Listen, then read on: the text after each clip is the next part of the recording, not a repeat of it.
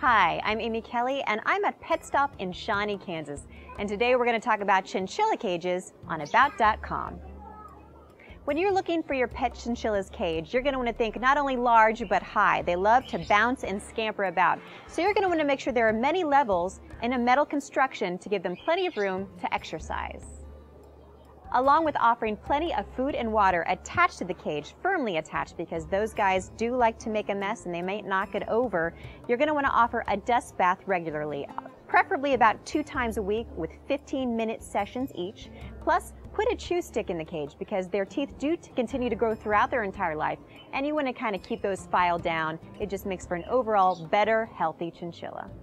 Along with selecting a cage that is metal and secure, you're going to want to make sure there is plenty of air ventilation. They need that fresh, dry air to keep their fur very cool. These guys overheat easily and it is very important to keep a steady temperature, preferably anywhere from 60 to 75 degrees.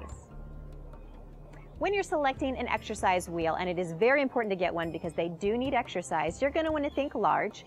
For a juvenile, a 12-inch wheel is probably large enough, but as they get bigger, try and upgrade to about a 15-inch. Any smaller might compromise their back, and you want to keep them scampering around and very healthy. When you're thinking about where to place your chinchilla cage, you're going to want to think about a cool, constant temperature. So don't place it outside where the sun is going to be in direct contact. You also don't want to place it in front of a window because that sunlight coming through will spike up the temperature as well. Just try and put it in a nice, cool, dry area and you'll have one happy chinchilla.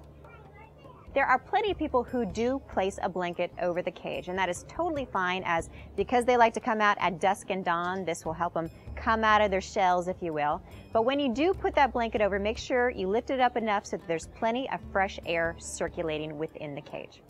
For any more information on how to take care of a chinchilla, please check us out on the web at about.com.